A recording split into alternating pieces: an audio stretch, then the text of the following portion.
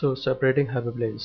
Suppose your dimension of input space is n plus 1, then your separating hyperplane actually is of n dimension and will pass to the origin of n plus 1 dimensional input space.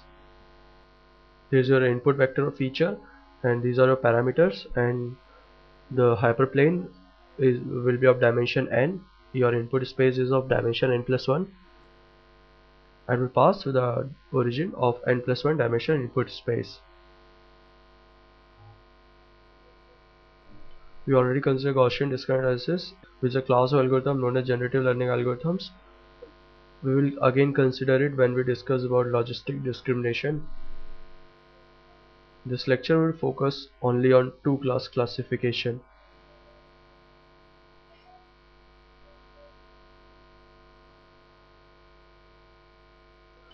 So consider this is your dataset. Your red circle represent class A and blue crosses represent class B. You want to find the best separating hyperplane that separate the two classes with minimum error. So this is the decision boundary or separating hyperplane by least square discrimination. We will consider the mathematical formulation of least square discrimination in the upcoming slides. So there is our decision boundary. This is passing through the origin of this input space as I mentioned. Now there is the same dataset with the same separating hyperplane, only the scale is changed. Here the scale was from 0 to 400 and 0 to 350. Here the scale is from 0 to 500, 0 to 800. This is just to show you the effect of distant data points.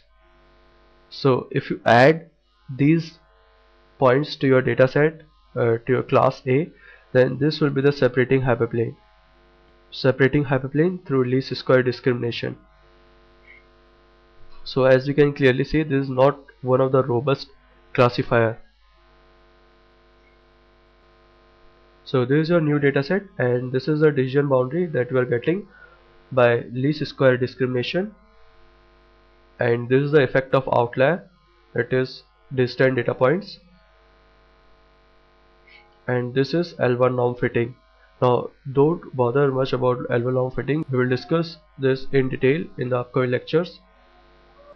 So this was the decision boundary without these data points, and this is the decision boundary after adding these data points. So this is not a robust classifier. This is just to show you that this is not a robust classifier to classify your data.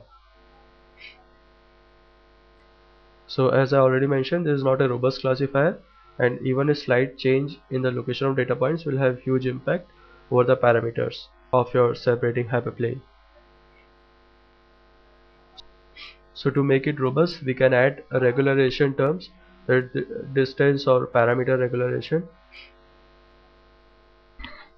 And we already saw the L1 norm fitting. This was the L1 norm fitting, which is also not a very robust classifier in this case. So now let us consider the support vector machines.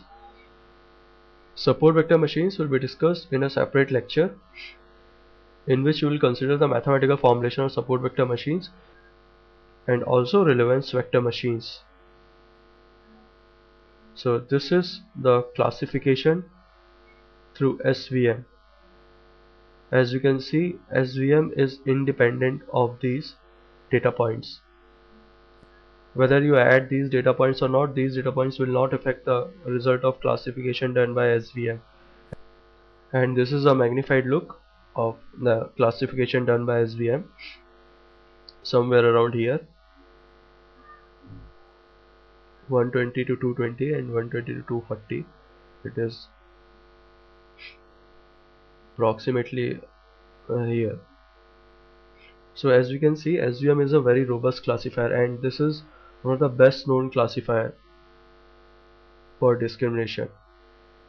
So consider this is another dataset which is non-separable. Your class A is represented by red circles and your class B is represented by blue cross, and this is the result of classification through SVM. So as we can see, this is a very robust classification.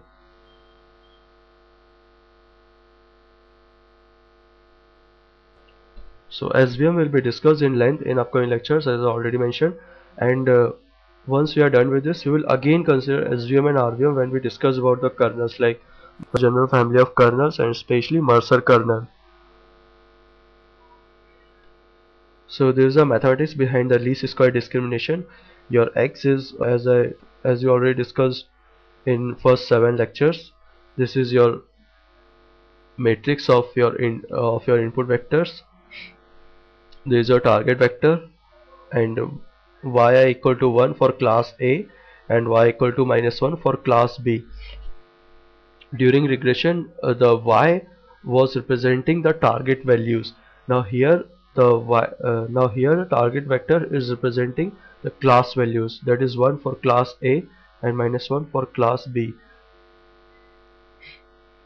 This is your parameter vector, and this is a result of using least square error function. It is W is x transpose x inverse x transpose y. We can also derive this using maximum probabilistic interpretation, and likewise considering the likelihood function and then maximizing the log likelihood. And this is the solution for our parameters using least square error function, that is x transpose x inverse x transpose y. So thank you for watching this lecture. Please provide your feedback.